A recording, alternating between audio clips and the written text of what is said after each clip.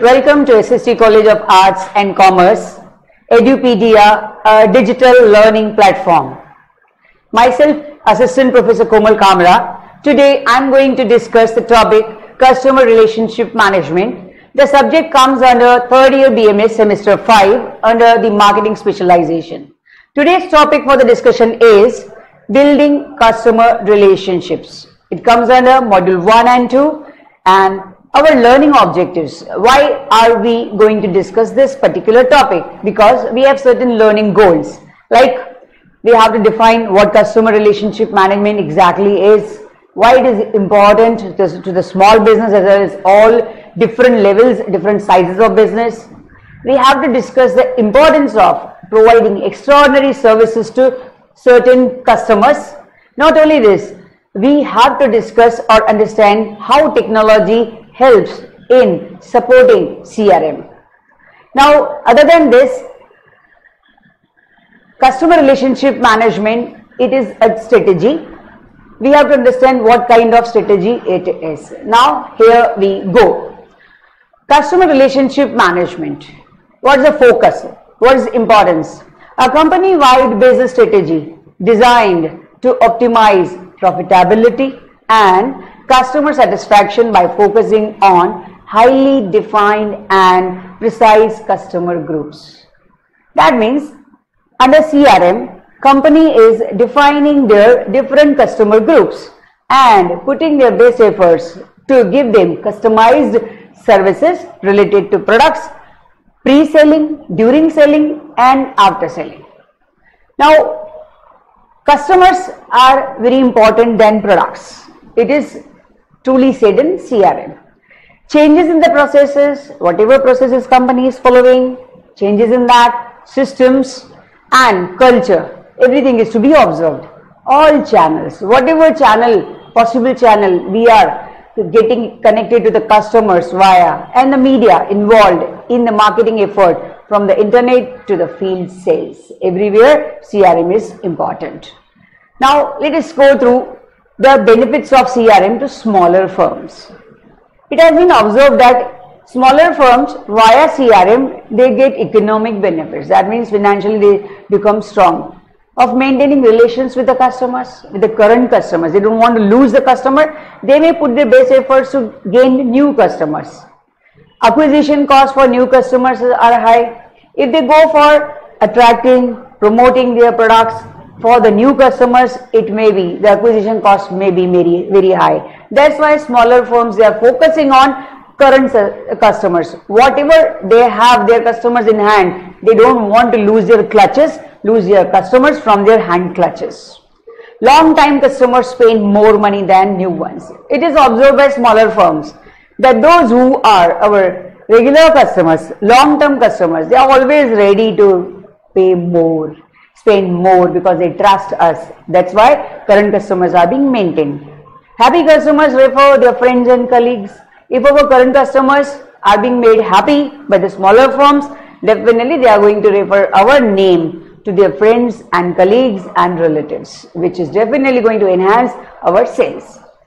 Now, other than these economic benefits, we have other benefits also. Order processing costs are lower for established customers. Once we establish customers, we are very much comfortable and easy. It is easy for us to fetch them with what they want. Order processing means the time taken or the lead time taken to take an order and fulfill it. That is order processing. It becomes easier and the company becomes habitual, used to give the similar recurrent services to the current or permanent customers. Current customers are willing to pay more for the products. Current customers, they believe in us. That's why they pay. They are ready to pay more. Now, there are various sources of the next sale. There may be, we may have two types of customers after we offer them goods as well as services after that, post-sale services. Now, if our current customers are happy customers, satisfied customers, definitely they will pay more to buy the products and they will refer our name to their friends, colleagues and in their social groups. If our customers are not happy, if a particular percentage out of our current customers, when they are not happy, they are not satisfied, what will they do? they will definitely move on to another seller. He may be our competitor. So he'll be buying goods from a competitor next time. That means we are not supposed to expect him the next time. That's why it is very important for the smaller firms or larger firms or any size of firm to maintain their customers and try to make them at least satisfied, because satisfaction is the basic level customers would love to reach. And what about the new customers? New customers, they have high acquisition cost. If we go and try to trap new customers, we have to spend a lot on advertisement, promotion, offers, schemes, transportation, home deliveries, warranties, guarantees, and many more things. That's why new customers are called as high acquisition cost customers. Apart from that, what are the essential materials of a successful CRM program? Every company plans to capture their customers, maintain good relationship with the customers. That's why we are discussing customer relationship management.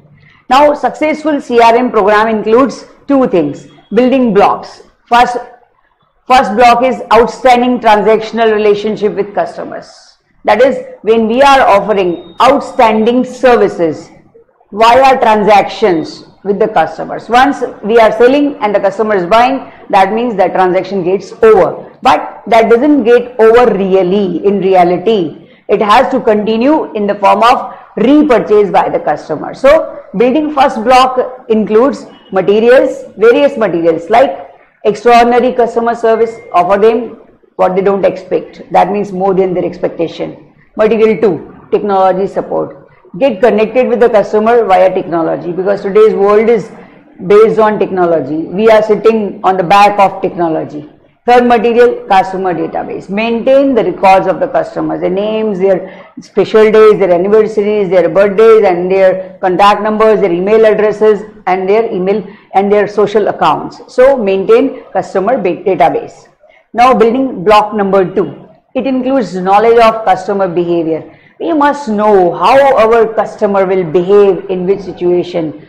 If we offer this, how he is going to react. If we offer that, what will be his reaction. So in this material is decision making. We have to give him a clear or a space to make right decision. Then material 2, psychological influences. We have to observe, analyze what is the level of psychology, how my customer or our customer perceive, what do they perceive, what are the sources of perception about the products and the services we are selling. So second material for building block 2 is psychological influences, because customers mostly are influenced by some psychological concepts or perceptions.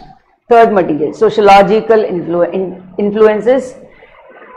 It has been observed that those who are spending a lot of time in society, or those who are social status conscious, they are influenced by other people, other leaders of the society. We can say the opinion makers. So we have to take care of the social status, social influences which are putting direct influence on the customer's mind. So for this, building block 1 and building block 2 are the successful CRM program contents.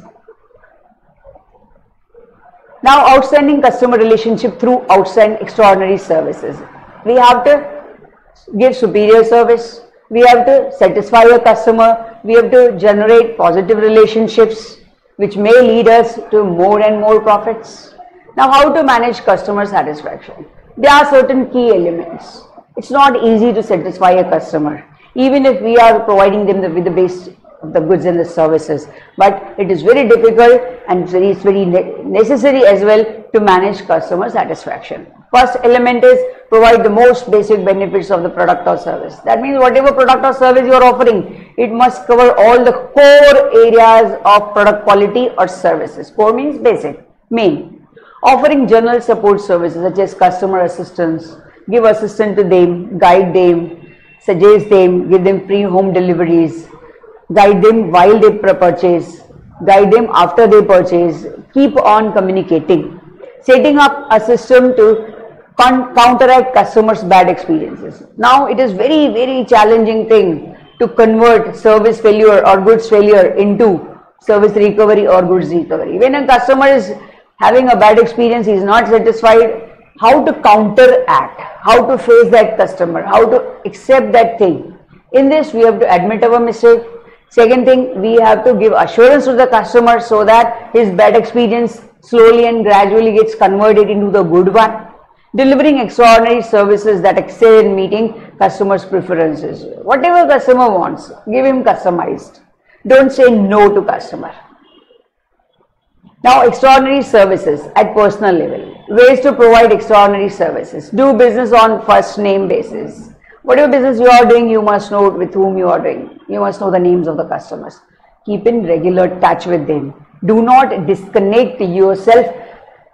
Get connected via any type of communication, any type of media, print media, electronic media, social media, or any other media which is convenient to you and your customer. Find ways to help. Try and find ways to help to the customer. Sometimes companies or HR employees must go out of the way to solve the problem, personal problem of a customer. That is going to add on to the sales. Provide customer service. Give him whatever services he deserves, he demands, and he pays for. Address problem promptly.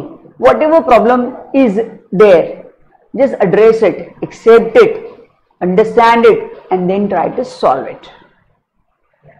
Now, managing customer satisfaction. Customer experience management. Whatever customer has experienced, how to manage that. First of all, we need to follow an approach that recognizes that with every interaction, customers learn something about the company, about the firm's products. That means keep on interacting. Interaction is very much important. Having a positive experience with business becomes part of the firm's value equation. Giving a positive experience, it is definitely going to add to the firm's value. Now, there are certain customer service strategies, plans, policies which are to be followed to maintain a customer satisfaction level. Provide an exceptional experience throughout every transaction. Why the customer should expect similar type of satisfaction or services every time? Let he be amazed and be surprised by giving extraordinary and different services, different experiences every time he comes. Make your services, make your satisfactory steps more and more impressive, more and more attractive. Provide sales materials that are clear and easy to understand. Do not give them anything which is not clear. No ambiguous statements or written documents or brochures should be given. Let the customer be given a clear and easy understanding of the products. Respond promptly to the customer request and concern. If a customer is in problem or he is requesting you for certain things or he is demanding you some information or he is concerned about certain thing, just reply them promptly. Timely replies and help counts. Next is evaluating a firm's customer service health.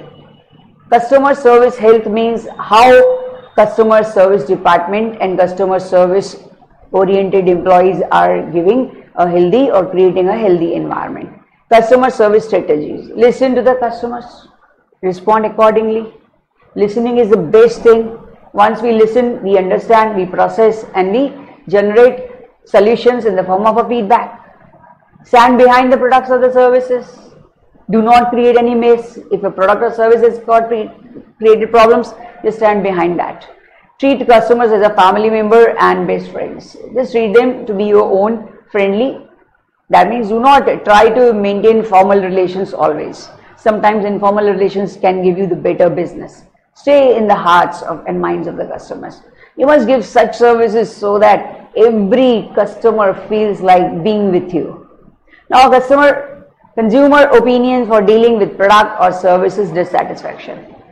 We have observed, and it is not always necessary that every customer can be satisfied. There may be some dissatisfaction as a result from customers in. Now, why, when, how dissatisfaction occurs? Let us go through. First is publicly what they do. Once customer is not happy, what possibilities are there, what he is going to react, how he is going to react. We can say the reaction on dissatisfaction. First, publicly take legal action against business. He is very much free, he is very much eligible by law that he can take an action, and that too legal. Privately complain to the business. Another thing, he can come at personal level and communicate with the companies staff or the related person and complain them about what problems he has faced. Next is stop buying product or service. This is the easiest one. Most of us being customers, once we are not satisfied, we just give up. We never step into the shop. We never go personally and take efforts, or we don't even take efforts to call them. Hardly out of 100% population, there may be to 10 or 15% for people, those who are not communicating or not giving a right feedback. Take no action. Simply, we Indians normally are little lazy bones. We take no action. We say, okay, it's done now. Next time I'll be careful. I'm not going to step into the shop. Publicly complain to the government agency. Privately seek redress from the business. They can go privately and take the service recovery by communicating with the company's heads. Warn friends about product and services. One thing, it is easy. We may warn our friends not to buy goods or services from the firm we are not satisfied. And the last is post a complaint online. We can go and follow an online process under which we can complain against the problem we have faced. Using technology to support customer relationship. We can say technology and CRM. CRM is incomplete without technology. So we are making the best use of technology for the purpose of CRM, Customer Relationship Management. There are four avenues. First of all, the CRM software, what does it give? Blogs, Wikipedias, social networking, online communities are there, posted call centers are there, which are making the use of technology and making calls and receiving calls of complaints from the customer side. So technology is definitely a breathing point, you can say. Customer information management system. Through technology, we can manage the customer's information, which may lead us to what customer wants, what customer doesn't want can be known.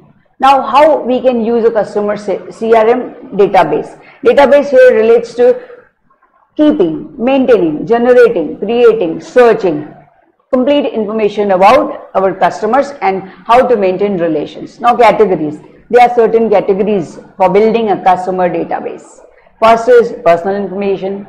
We can categorize the information about the customer as personal information, demographics, that is population, their size, their occupation, their income, their lifestyle, their customs, their traditions, their age, their sex.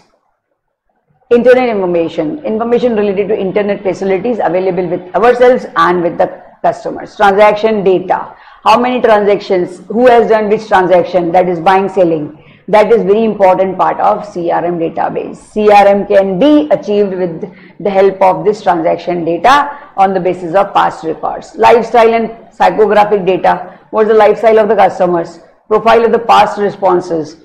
Past responses means the customers who have purchased our products and their past responses. Were they positive? Were they negative? Did they turn back to our product or they left our product? Complaints.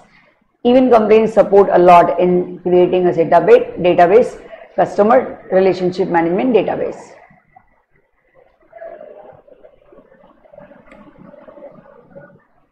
Now, using a CRM database. We talked on the lines of CRM database to be created, but we must know how creating an effective CRM program, how we can effectively create a CRM program. First is capture relevant customer data. First of all, whatever products or services you are dealing in, you must collect information relevant to that. Do not collect bunch of information which is not relevant. And capture relevant customer data and interaction across important touch points. Where customer is communicating with you, you must know where is the area, what is the main point, or what may make the customer communicate with you. Analyze those data to better understand customers. First, we have collected the data. Second step is always analysis. And third is use those insights to improve relationships with customers. Whatever problems we found in the second point, we are supposed to eliminate, or we can say remove those. Stage 1. We are moving on the lines of CRM process. First of all, we have to take care of what is needed by the customer. Need recognition. Second is information search and evaluation. We have to collect information. We have to search that. We have to sort it out. We have to record it. So there is evaluative criteria and evoke set of ideas. Step 3, purchase decision.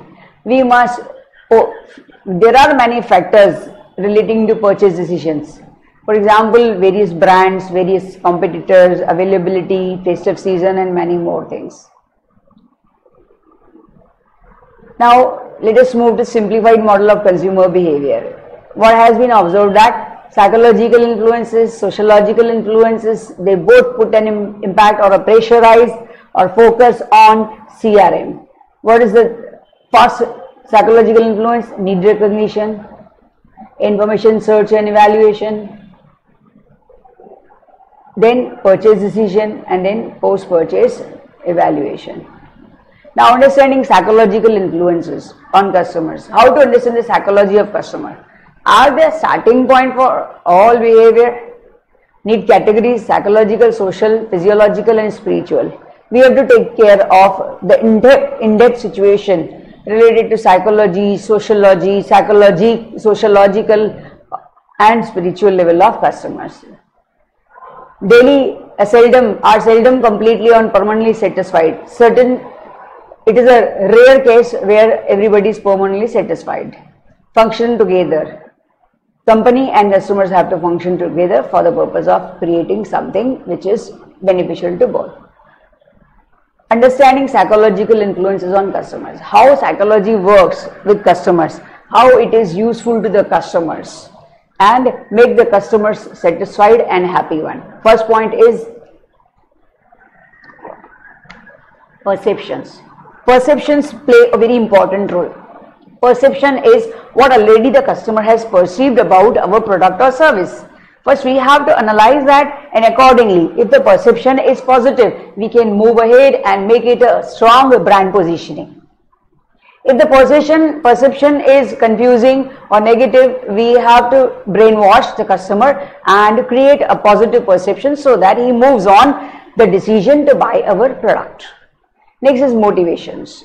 We may add on or take the support for the purpose of understanding psychological influences on customers by way of motivating them. There can be number of motivators: product, quality, price, communication, promotion, after sales service, prior information, guarantees, warranties, and many more.